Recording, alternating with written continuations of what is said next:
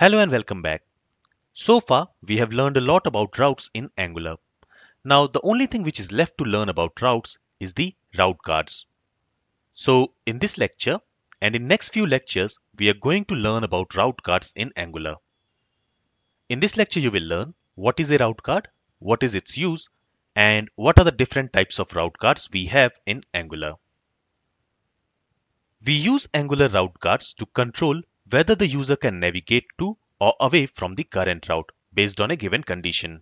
In simple terms, Angular route guards helps us to secure the route or to perform some action before navigating into a route or leaving the route.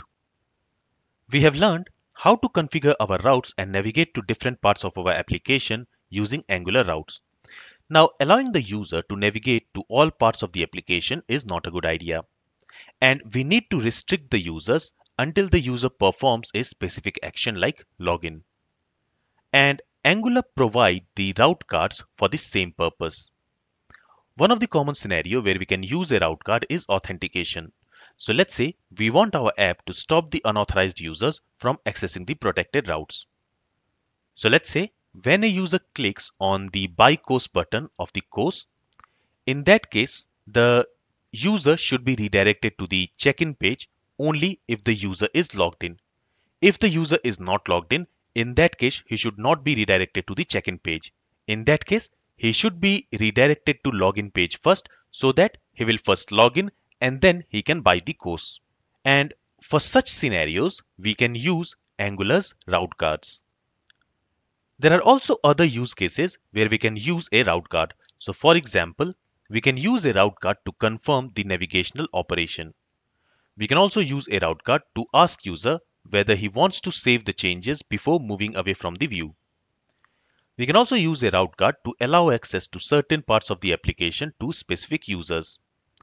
And we can use route cards for validating the route parameters before navigating to different route. And we can also use a route card for fetching some data before we display the view to the user.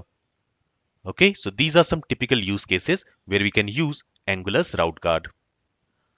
Now in Angular, we have 5 different types of route cards, and these are CanActivate, CanDeactivate, Resolve, CanLoad, and CanActivateChild. And you will learn about each of these routes, their use, and how to implement them in our coming lectures. In this lecture, let's quickly have a high-level overview of how we can implement a route card in Angular.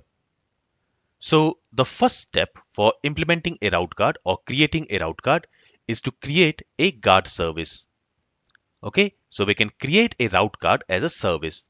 So let's say I'm creating a route card called course route service. So this is a service class. Now this service class should implement the route card interface which we want to use. So for example, let's say I want to use this CanActivate route card.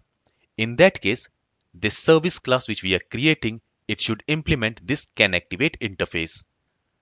And then this service class also needs to implement the CanActivate method, which this CanActivate interface provides. So as you can see here, inside this course route service class, I'm implementing this CanActivate method, which this CanActivate interface provides.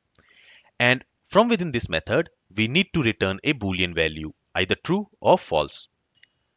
If we return true from this method, in that case, the navigation process will continue. But if we return false from here, in that case, the navigation process will stop and the user will not be redirected to that route. And these 3 steps are same for implementing all the route cards. So for example, if you want to implement CanDeactivate route card, in that case, you will create a service class which will implement CanDeactivate interface. And that CanDeactivate interface will have a CanDeactivate method. So you will also have to implement that method. And that method will also return a Boolean value true or false. If it returns true, then the navigation process will continue. Otherwise, the navigation will be stopped. Okay, then we need to provide that service using this providers array in the app module. So this is the 4th step. And finally, we can use our service, which is implementing the route guard interface on any route which we want to guard.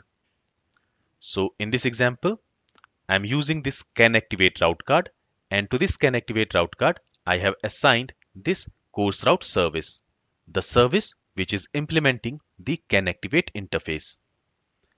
Okay, so in these 5 simple steps, we can create a route guard and use it on a route.